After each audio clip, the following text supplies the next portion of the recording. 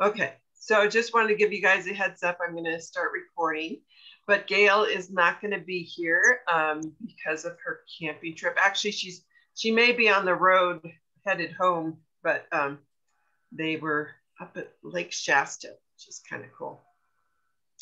And hopefully it was beautiful up there. It's been. If you see my photo go blank, it's because my husband's making my breakfast and we'll bring it in and I'll go blank so you don't have to watch me eat. Okay, no worries. All right, let's see. I am, looks like it's going to just be a small gathering. So that means we get to talk more. And I'm going to share my screen and I have a very short, just a few slides today. So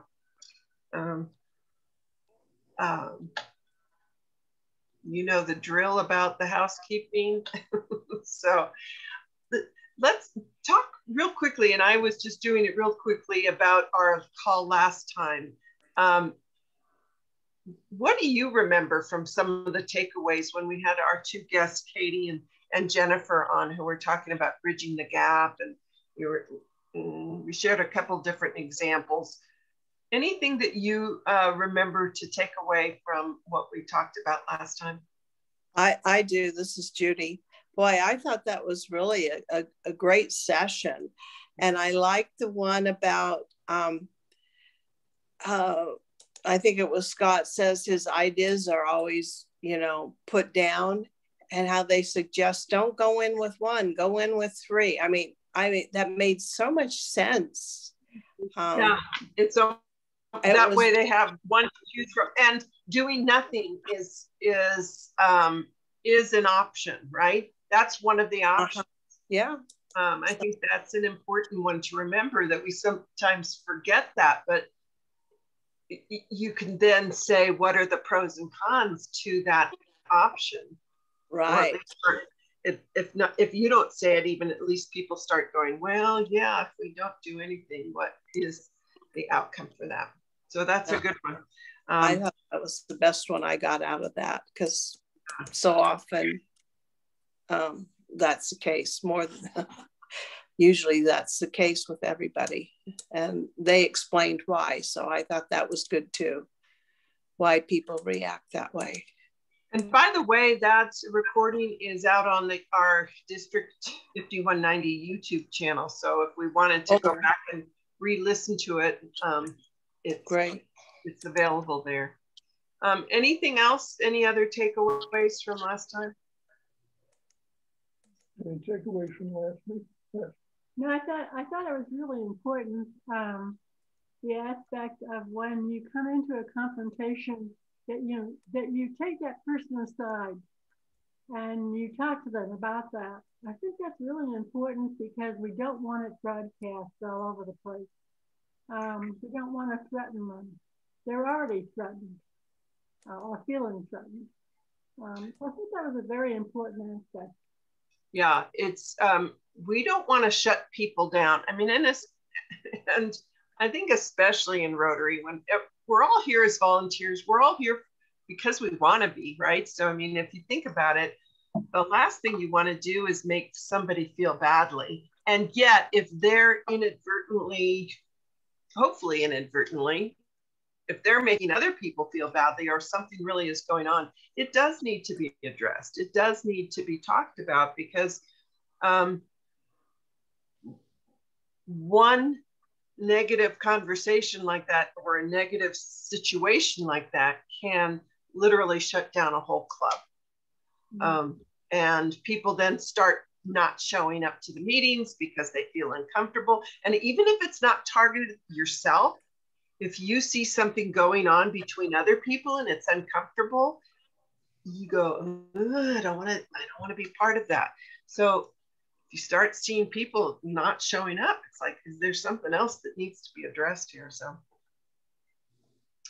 I remember, I think I mentioned this last time, but we actually had a circumstance where we brought a member aside and we actually put them on probation for 3 months and said, you're not living up to the four-way test. And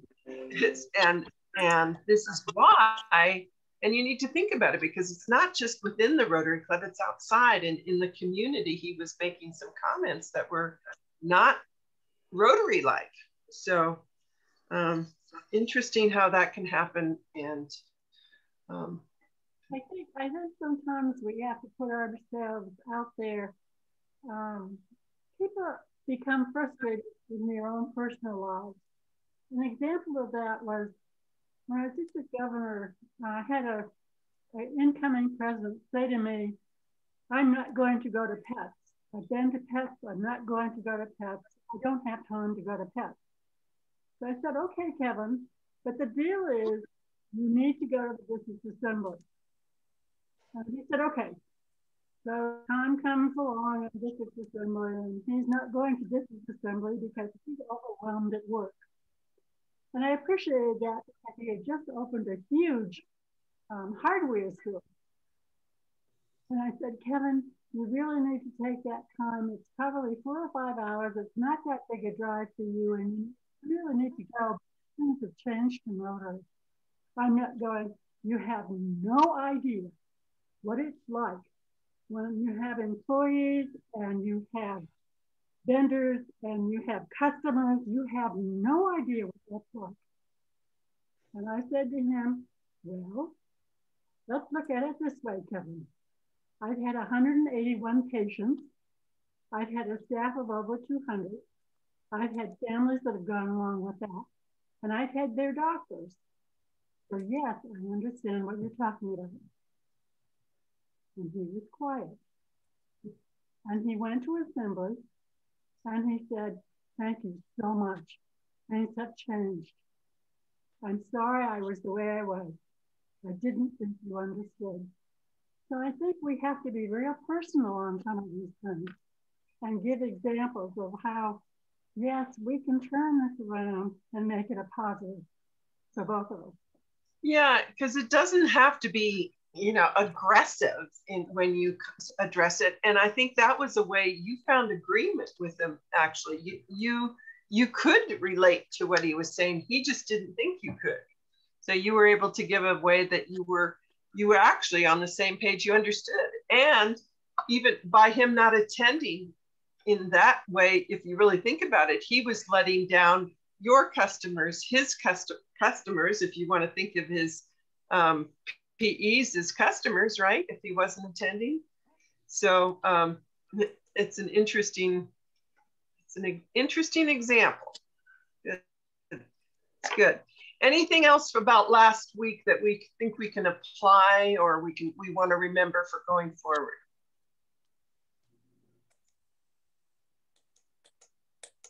Then we're just going to move right into today's topic.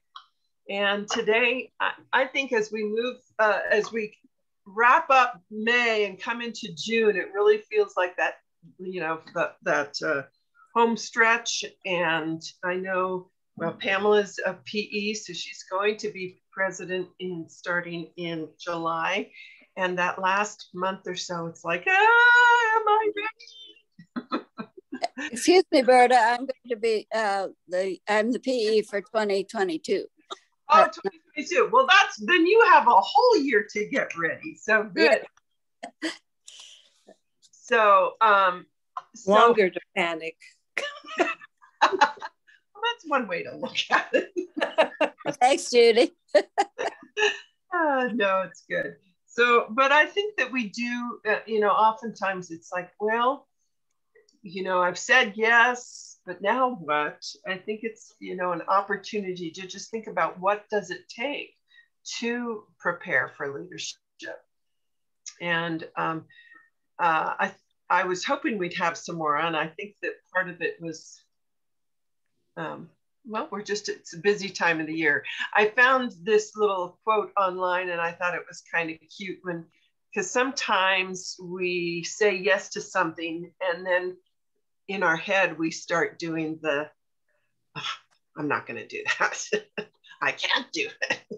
I want to do it, but how do I do it? So I think this was a good little quote of some of the things that we go through in our head as we move into something new. And I think leadership oftentimes is something new that we work towards. What do you think? Have you guys ever been in any of these steps? I think we all All of them. Yeah. What I love is when you do get to the top, you really do is like, ah, I did do it. I was able to do it. I think this year was a good example. You know, if I look back at the clubs and the club presidents from this year, man, it was a tough year. And I have a feeling that probably a number of them were like, oh, I'm not going to do this. But everybody did, and everybody made it through. And I'm just so proud of all the clubs for actually really stepping up to this difficult year and accomplishing what they have. And I was last night at a Area 5 foundation event dinner in person, and last Friday I was at another one for Area 7 in person, and there's so much pent-up energy. It was so wonderful. It was great to hear you guys are going to have an in-person demotion, because I think you'll see how amazing. And Judy, you were just saying it about the kids too. Everybody's so ready. So I have a feeling this next year we're going to do amazing things, because there's so much pent-up energy and excitement about getting back together. I agree, yeah. But what do you think you can do to prepare for leadership? If you've said yes, and it doesn't have to be club president, it could be any position within the club that you haven't done before, or it's not with Rotary, maybe it's within your church or within another nonprofit that you're a part of. How do you prepare for a new role in leadership? What do you have to do? I think one of the most important things is to make very good friends with your predecessors and find a way of learning their mistakes. That's a really good point, Bruce. And I have to say, I didn't add that to my list of things, but it's true. And why do we want to make friends, quote unquote, with our predecessors in whatever role it is? Well, who knows better what the job is? Why? What he's doing. Yeah, so we can learn from their ideas. What else can we learn from? Their mistakes. Yeah, they can tell us. Well, it's true. Then they can tell it. Usually most people are pretty open. It's like, well, I really wish I had done X, or I really wish I hadn't done X, right? I think most people who in any position will say, yeah, this worked and this didn't, or I accomplished this and I really had hoped to do that. So learning from others is a great one. What else can we do to prepare? I think one of the things that Gail would say is to go back and look at your vision. That's been I found that as chair of that committee, that was important for people to go back and review what the club wanted to do, and to reevaluate that plan and see how many things actually did get done. It can't always be done in 1 year. There can be some contingencies with it, but it gives you a feeling of what it is. If it's been longer than 5 years, you probably should do another one, because things change drastically, as we know. But I think that at least gives you some idea of where the club was coming from when that vision plan was done. Yeah, I'm totally in agreement. We're actually going to try our first virtual one, doing it via Zoom. I think we're going to try to do it next month. So that'll be interesting to do. We're going to work with one of the clubs. But speaking about that, the visioning, and I'd say if it's more than 3 years old, you probably should revisit, because things are moving so fast, it seems like these days. that you may want to do another one. But having that vision where, and I love the part about visioning because it's everybody's input. It's not just you coming in as the leader. And that's the nice part about Rotary is you don't have to create a vision on your own. In fact, you shouldn't, right? It shouldn't just be what you want. It should be what the club wants. It should be what everyone else around you, and combine it as a group, as a group's vision. And yet, I will also say, is there a place for a personal vision when you're a leader? Absolutely. So what's the difference between the club's vision, because we should have one for the club of what the club wants, and what your personal vision is? Because I think sometimes there's we don't talk about this part, about those distinctions. What's the personal vision versus the club vision?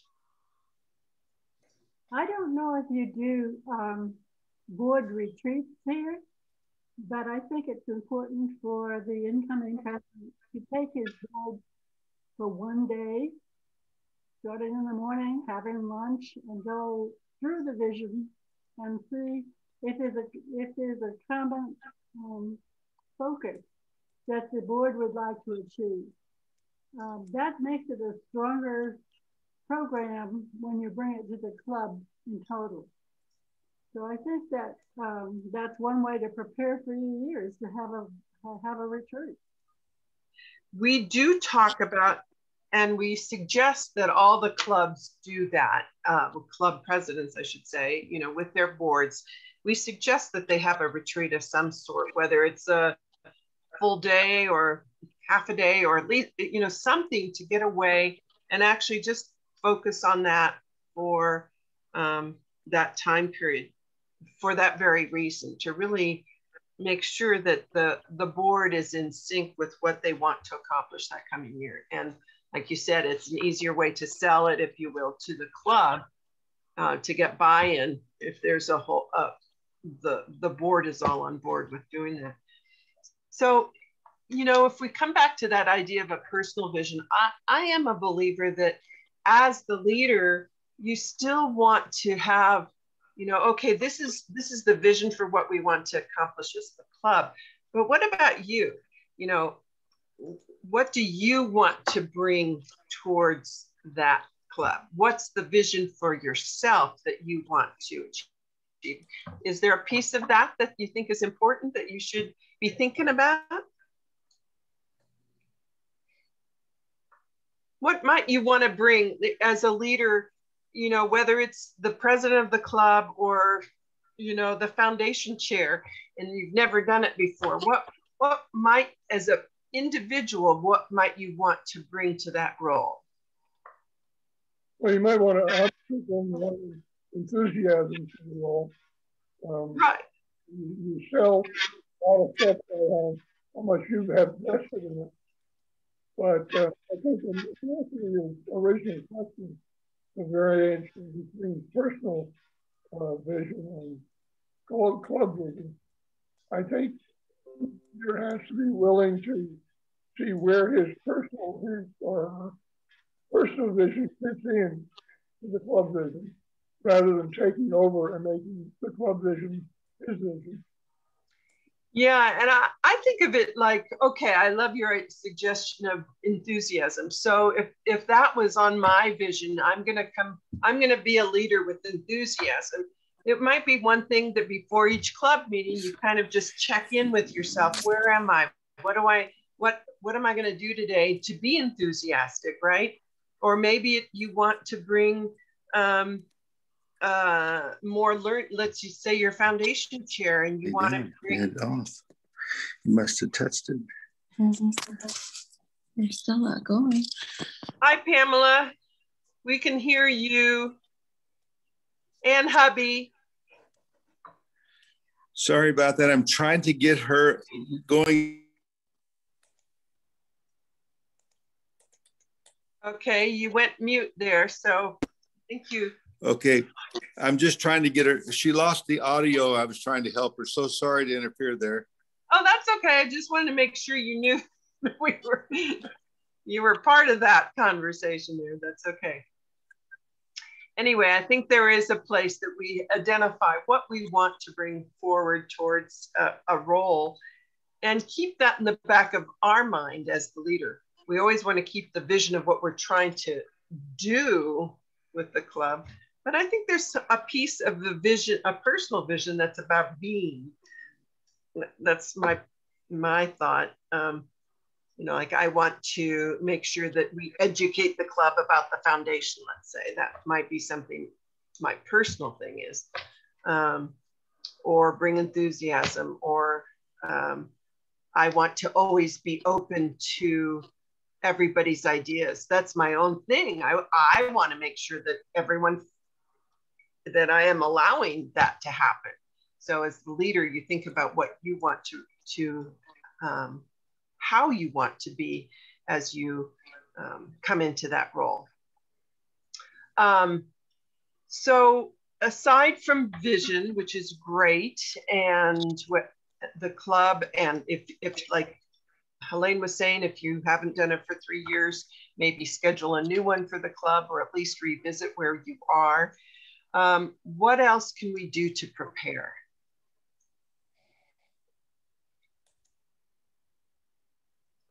Take advantage of whatever resources you can find. I think one of the things that are newer, I can say newer based upon the years I've been around, are newer Rotarians who step into leadership. And having gone through a number of years of PETS where the average president-elect is somewhere around 3 to 5 years worth of Rotary experience. Take advantage of the resources that are out there. We certainly have a tremendous resource in the Rotary International website and the Learning Center. And I don't think anywhere near enough people take advantage of that. Yeah, some of it's kind of cookie cutter and boring, but you always pick up something. So I would suggest that one of the things that a potential incoming leader, again, at whatever level, does is to reach out and say, hey, where can I get information?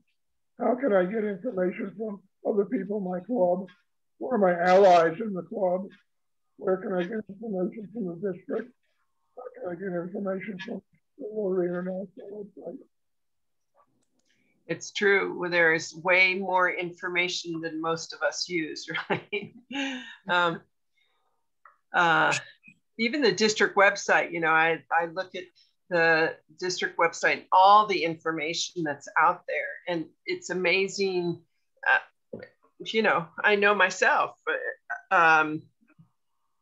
it's like every position I've held, I've found out more things. You never see the whole picture until you're kind of forced to, like, uh-oh, I need to find out more about this. And then all of a sudden you realize it's been there in front of you the whole time. So yeah, looking for resources. So the district website, the RI website, and those have multiple links to other information. Certainly our predecessors that you were mentioning before, that's another way, that's obviously a resource. What other resources might you find? And Judy or Pamela, where do you find resources for what you need to do? Google. Absolutely, absolutely. I think one of the things that the club president can do is to involve his committee chairs. Probably 8 or 9 years ago, we had foundation moment and we had membership moment. And this was within the zone. And I think Wynn created the foundation moment. I think, but I'm not sure. And what that did was the foundation chair at each meeting would get up and give just 1 minute about foundation information and where the club stood or what was happening internationally. The same thing with membership. the more Rotarians know about Rotary, the better Rotarian they will be.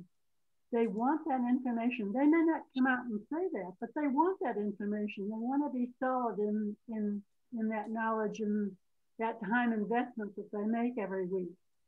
So I think the more information we can give them, just a short blurb. You don't want a whole program necessarily, although that can be a part of it once or twice a year. But I think that they become more involved that way. So I think if the president involves community service, vocational, youth, the more understanding the members have, the better off they are. Totally true. And there are definitely clubs that do still have those. It's not, not every club takes advantage of them, unfortunately, but there definitely are some that do. And like you, I think it's, you know, having them short and sweet, it's just like a little, it keeps it front of mind for one thing. I think that that's an important part of it. And it adds, I don't think people realize that, you know, even those short blurbs can become cumulative, a bunch of information, a bunch of knowledge that it accumulates over time, even in those little 1-minute blurbs. And when it is front of mind like that, then people are more likely to go out and talk to a business associate or a friend or a neighbor about Rotary, or they're more willing to go out and contribute to a foundation and promote when you have fundraisers and that sort of thing. So it just keeps it in the front of mind. And I also think that your comment about connecting with committees more and more, making sure that the committees do have an opportunity to, that they first, you suggest that they meet regularly. Sometimes we have clubs where it's a committee chair, but there is no committee. And so they never really meet. And then they're never asked to report on what they're doing. So nothing really moves forward. And so calling on those committees / committee chairs to report, I think is also a good thing, because it's another way to get them involved and make sure that they are staying on top of whatever it is that they have been assigned to work on. You talked about the fact that clubs were having problems finding those folks that wanted to become president. And I think in some respects, we have to grow our membership towards that. And by having a committee chair stand up and give a presentation, not a big one, but a short one, just right, to feel how it is to stand up before the membership. I think that's really important, because there are people that are just really, of course, I think Toastmasters plays a big part of this, but, or could play a big part of this. But I think we have to get people used to standing up and doing a small presentation in front of a group of people. As you know, it can be very frightening.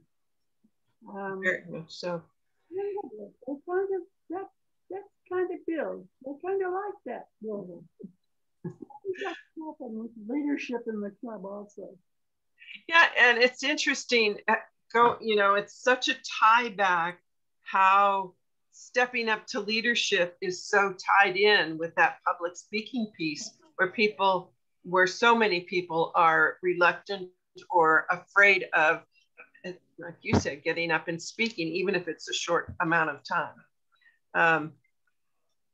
I think that the more we promote that, I'm in total agreement, Helene, that giving people the opportunity to do that is so helpful. And it's really such it's another benefit of Rotary, you know, that personal development, that opportunity to grow and be able to stand up.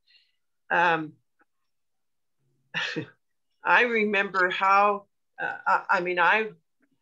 people don't always think of me as being shy, but I was a total wallflower, could not speak up in class, for example. You know, does anyone have a comment? Does anyone have the answer to the question? And I would never speak up because I was afraid.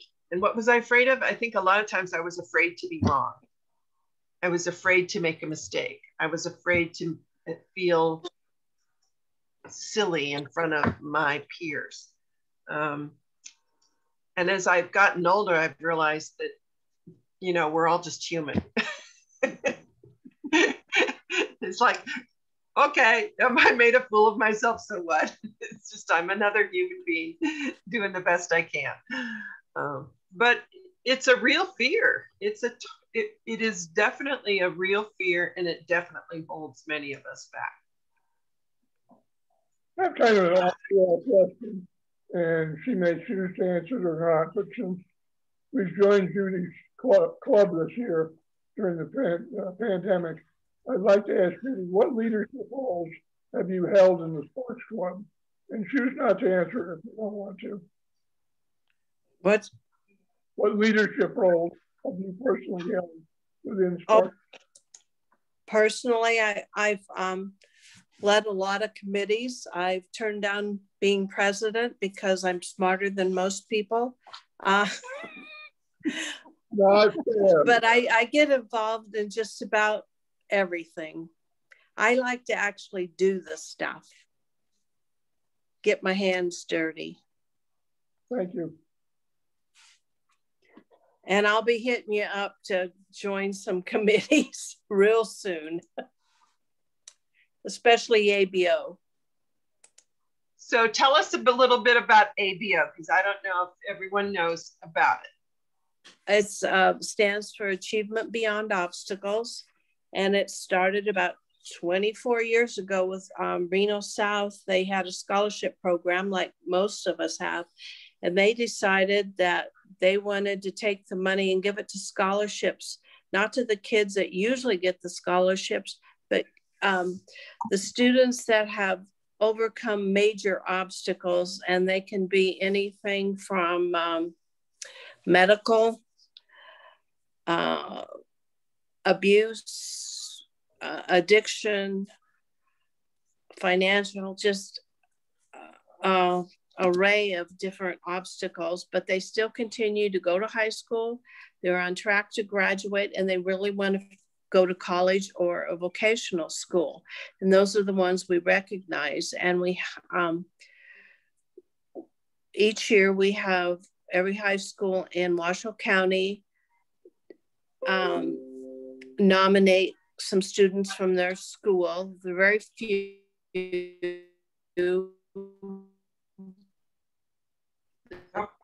I think Judy just froze or is in the process of freezing. For and Judy, starts with you're freezing. They teach the kids their obstacle, how to use the board, and we have financial literacy, how to get their fast, get their FAFSA, how to, all the things to consider.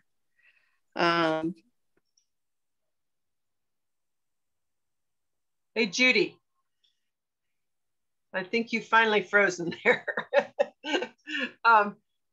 So I think that first of all, I love ABO, and it's a fabulous program that Sparks and some of the Reno clubs work with. And that was a perfect opportunity to have a public speaking opportunity, right? It was a topic. I think we can do that with others. It's a topic they're interested in, and just ask them to tell us a little bit about it. It becomes less threatening than if we say, will you do a presentation about and give us a full-fledged. Judy's passionate about that. Well, she's not afraid to talk either, but still, as someone who is involved in that, just ask them a little bit about it. It's a curiosity thing, but it's also an opportunity for them to share a little bit more about something that they're involved in or something that they love. You might find it interesting, Paula, that the Sebastopol Club came up several years ago, saw the ABO program and started their own.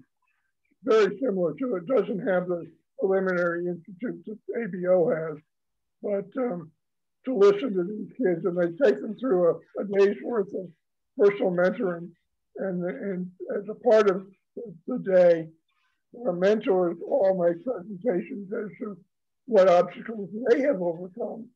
So it shows the kids that you know, they're not alone in this whole thing. And then they, on a normal year, the final group gets up and does a presentation. It ties in very closely with what we're going to be doing next week. And that's going to the graduation of the continuation school down in Sebastopol. And to hear the stories of the 3 or 4 selected speakers tell really stops all of the adults in that, in the thing of the obstacles that these kids have overcome. Yeah, if these kids can do that, you think, what's holding me back, right? Because they've overcome incredible obstacles. I agree. It's very inspiring, but it's great. I think that, you know, here, that is also how we spread ideas from club to club, is having speakers come and talk about different things like this, and it inspires us to go out and do more. And Judy, you froze up, and that's why we. I got kicked off somehow. Well, I think you started warbling, and then eventually it just froze. But one of the ththings we were saying is that because you're so passionate about it, when we asked you to speak, you just started talking about it and history and all of what it is. It's an opportunity to share in a non-threatening way, just about something you're passionate about. And it's a way to get people to start opening up in terms of public speaking. I think it's promoted as storytelling. Everyone can. If you ask them to tell it. And they are so, it's much easier for them to tell a story than to do a presentation. Totally. You have to write it out and then go word for word. So I think storytelling is really important. Really good point. Thank you, Holly. It's true. I don't know why it seems so much different, but it does. It's like you're just sharing a moment rather than having to share your knowledge, and somehow that seems different, right? I don't know, but it's true. One of the things that I think people sometimes forget, and I'll own up to it myself, but sometimes when you get into a leadership role, you forget something called balance. What is balance? Say that again, Bruce. Working as a governor. Yes, well, exactly. So, but it happens in many different roles. So what is balance? Pamela or Judy?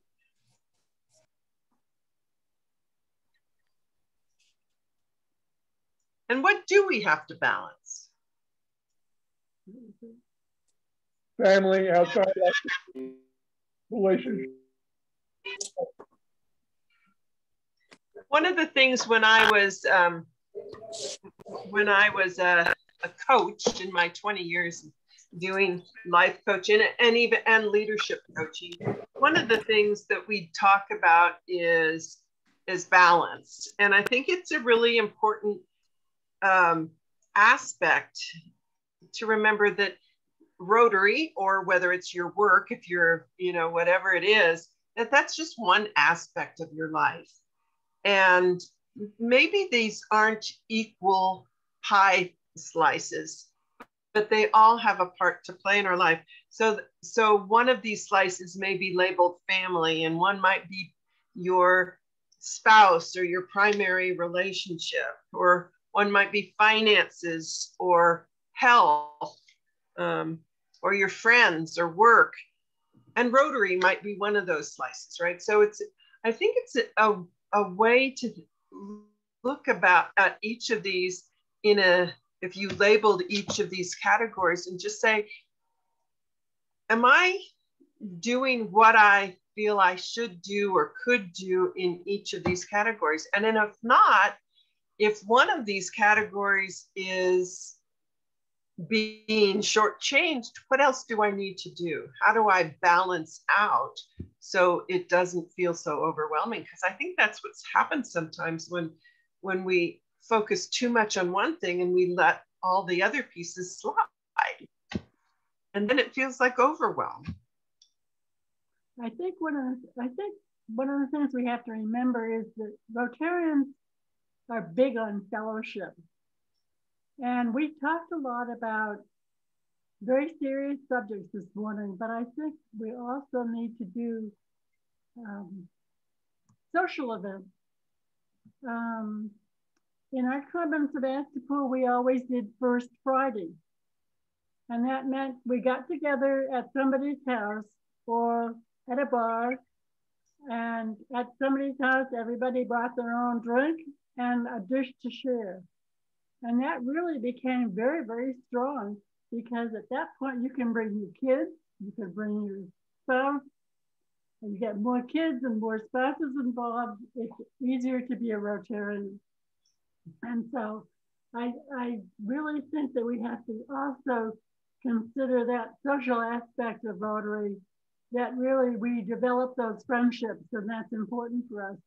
Moving up here and knowing some people, but not being able to meet a lot of people, it's really been hard for us. And now that we can start to get out, it's like, whoa, okay, how do we do this? We really can't wait until that first hybrid meeting.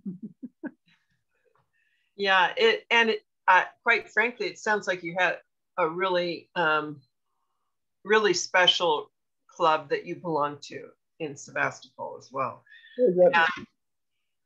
Yeah. Say again, Bruce. The more the spouse understands about Rotary, the easier your job is to be a Rotarian. Trust me on that one. Yeah. They become involved too. They don't always become members. I had a district governor, a friend of mine who was going to be district governor, and he said, I wish my wife Peggy would become a Rotarian. And I said to him, when she's ready, if and when she's ready, she'll become a Rotarian. And she did become a Rotarian. And she was a good Rotarian for about 5 years. She did a lot of stuff in the zone, and well, not the zone, but in the district and internationally. And I got an email from her last week, and she had withdrawn from everything. She said, I need to concentrate on myself again. I want to support him in what he's doing. But she said, I need to get back to myself again. So we see that change also. But that's okay. That's okay. Yeah. Well, you know, it's interesting, as you were talking, I was thinking about this balance wheel. I mean, we need to do it for our personal selves, and what do we need to have balance? And it sounds like Peggy needed to get back to having a better balance in that personal life. We could also do a balance wheel for our Rotary clubs, right? Yeah. What do we need to focus on? And maybe, you know, if you did it as an exercise for one of your meetings, it might be kind of fun, and say, where are we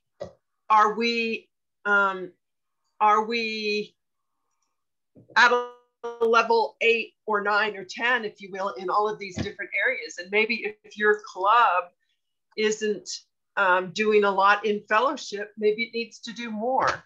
Or maybe there's a club that isn't doing much in international or vocational and wants to focus more and balance more out. You know, it's just an interesting way to look at what's in front of you, and get everybody's input about what could make it better. Or in the case of your personal life, obviously, it's more you taking a look at within. And I do think that that's part You know, there's been a few times this year my husband has said, you're on the phone again, you know, or because that's part of being a governor. Or I had an AG just recently saying her family was over and her little 3-year-old grandson, she was on the phone and the grandson said, Rotary, Rotary, Rotary.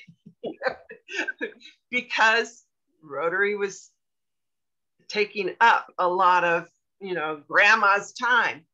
So I think we all need to look at that. And that is an important aspect. If we want to stay feeling good about who we are and what we do, balance is an important criterion. I think it's an important way to think about it ahead of time. You know, it's a way to prepare is what do I want? You know, how much time is all of this going to be as part of my life? I think that keeps us healthy as individuals. What other things? This conversation triggered a thought in my head. And again, it's mainly because I don't know the people involved right now in the Sparks Club. But I think one exercise that might be worthwhile, it could be done either by survey or in a meeting, is to break up the activities of Rotary into a number of different areas: international service, local community service, etc., and have the members specify what their primary interest in Rotary. Give them only one choice and say, okay, if Rotary didn't do anything else but, and I'll use international for example, international, I'd be really happy. And you take that and you see what are the demographics of the club. You may have a club that has 80% are interested in international and 2% are interested in vocational, whatever vocational means these days. That seems to me like possibly an interesting exercise a club could do. Well, it would be interesting. And, you know, the reality is, especially in today's Rotary, you can have a Rotary that that has a special focus, a unique focus, right? And so it could be that your club, and using your example, maybe your club, it becomes an international club, that is your main focus, that you do some other things in other areas, but everybody's passion is around international, then put more focus into it. It's okay to do that. Or if everybody's into vocational and you're really about doing business development in your own community, that's okay too. That's the other beauty of having multiple clubs in an area, is that you can find the club that really fits with who you are and what your passion is all about. And or the other side of that is hopefully everybody gets to contribute to what that culture within your club really looks like. Because I think that's important too. I mean, and this is why preparing for leadership, listening to your members, right, is so important. And I have it listed twice on purpose, is you want to be listening and continue to listen, because things can change, or maybe you didn't hear it right the first time. So just always be listening to what's going on around you, I think, is such an important way to prepare for what you need to be working on. But that would be an interesting exercise to do with your clubs. You know, it's interesting when you think about going to pre-pets and assembly, there's so much you want to share with the club, the PEs or whatever, and there's so little time.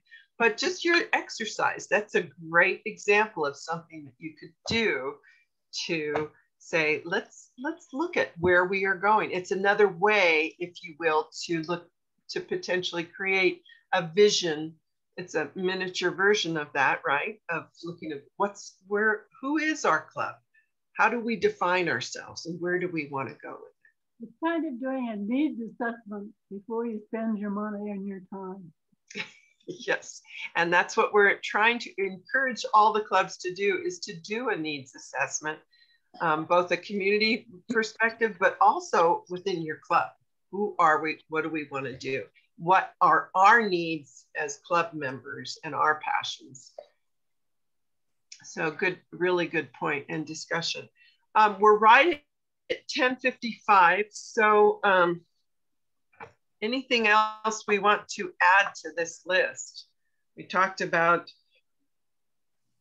telling stories, making sure we ask people to tell their stories. I think that's a really important one.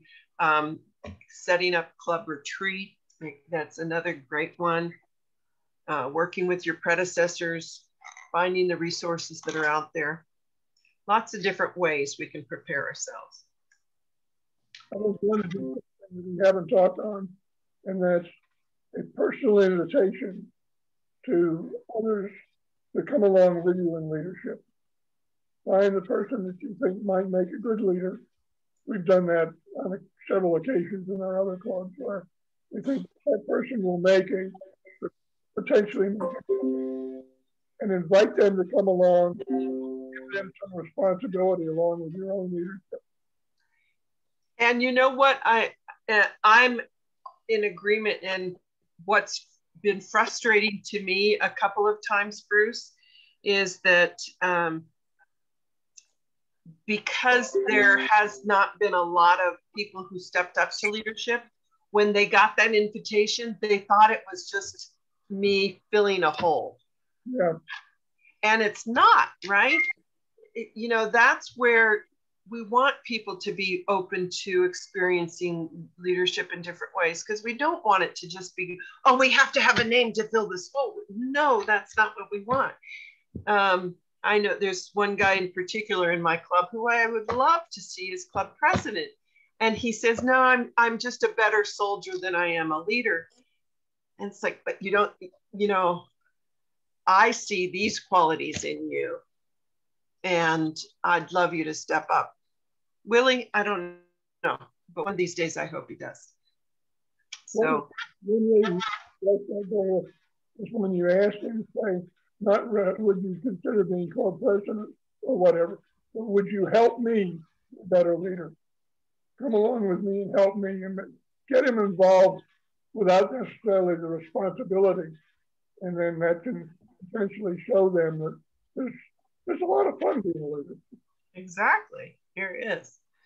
So any other ideas, comments for this topic of preparing to be a leader? Or the other thing I want you to think about, and we have 2 sessions in June that we're going to be meeting, but I would love, if there's interest, for us to continue into next year in some way.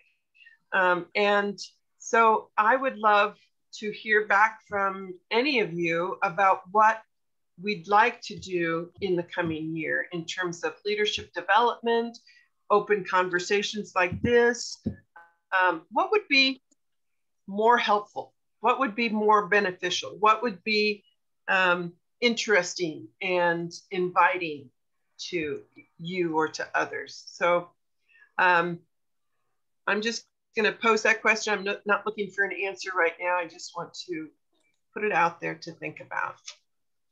And I think, before I let you go, before you let us go, I think one thing that might make these sessions more useful and get more people involved is if we can touch the folks that we know and say, would you come and talk about how you and your club have addressed a particular issue or a particular piece of leadership development? Let them come and brag about it rather than presentation being a true conversation. These have been great. I've enjoyed them. So invite them to come and talk about something that works really well in their club. Yes, exactly. Make it a brag session. I like that.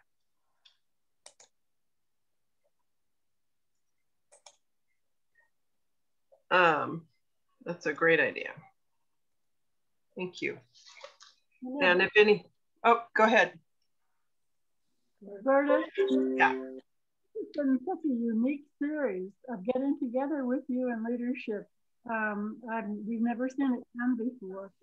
I think it's a wonderful aspect to encourage President-elect to tune in on this once a month, probably on a Saturday. You get more people on a Saturday, and start their training. PEST is all about leadership. It's not about the nitty-gritty of how to run a club or to be a leader. And I think this could be so valuable. One topic a month, how to increase your membership. I don't know, I'm not going to get into the topics, but I think that once a month, we really promote this to the president-elect and anybody else that's interested. That's the way you build leadership. It's, I think what you've done is extremely valuable. We really enjoyed this. Well, thank you. Really? You know, the whole idea that started was because I kept hearing that people were afraid to be leaders, you know, I mean, or reluctant to step up to leadership. When I talked to the various in the club visits and to the board, that I heard that over and over, and it's like, I don't know, you know, I don't want leadership to be something that people are afraid of. You know, I want it to be something that's inviting and people are excited about, because I think it's one of the benefits of it. But sorry. Sorry. Okay. I'm having a heck of a time today here. I think you can equate it to growing your membership. We want to see younger members. We need to see more energy into our clubs, and when we have younger members and they're going to be in leadership roles, we need to encourage that and hear what their ideas are, because Rotary is changing, that's for sure. And we need, yeah. We that have been in Rotary for a long time have to acknowledge that and have to participate and listen to these people so that their clubs will be vibrant. You know, there's that whole vibrant, how to have a vibrant club. Absolutely. Well, I think if we can do something like that, it would be very valuable. Well, I love that idea, and I cut. Club anymore. It's not the same, that's for sure. But inviting the young people to come to this and to share what they want, or what's of value to them within their clubs, and what keeps them motivated and interested in Rotary. So all of those I think are good, and the idea of once a month, maybe on a Saturday, is definitely a possibility. And even, you know, PEs and presidents, I mean, if they're interested, or anybody else is certainly a possibility. Anyway, we are over our time. I want to respect all of us for that. I know it was a small group today, but I always appreciate you being on.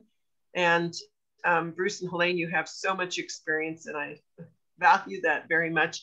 I am really looking forward to seeing you two in person very soon. Let's hope. It's been hard not to be together. So Pamela, it was great seeing you on last night at the foundation dinner. And Judy, I'm trying to make it so I can come to the ABO presentation this coming week. So yeah, June 4th. June 4th. So I'm keeping my fingers crossed that I can come to that as well. Okay, good. So take care, and Bruce and Elaine, that would be a great one to come to if you haven't been to that. It's going to be totally different this year, because it's going to be not a formal dinner. It's going to be an outside ice cream social. Okay. So we can distance. So that's the same day that you're going to Sebastopol? Yeah, we're going to be down from the 1st through the 5th. Oh, okay. So that's too bad, but you'll have a great time in Sebastopol. I know, so. First time okay. Year. Yes, it is a busy time of year, exactly. Okay, you guys, well, thank you again, and we'll be putting something out. We have it recorded. I'm going to stop the recording right here, and